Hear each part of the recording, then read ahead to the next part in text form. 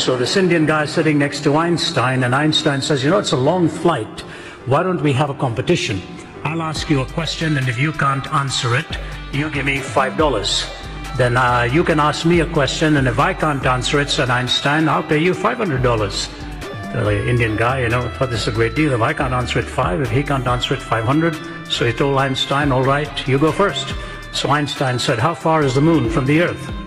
And the Indian thought and thought, he said, you know what, I really don't have the exact answer, here's $5. Then he looked at Einstein and said, what goes up a hill with 3 legs and comes down with 4?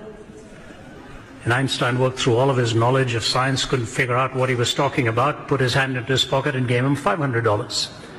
Einstein's turn again.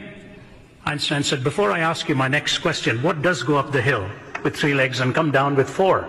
And the Indian put his hand into his pocket and gave him $5.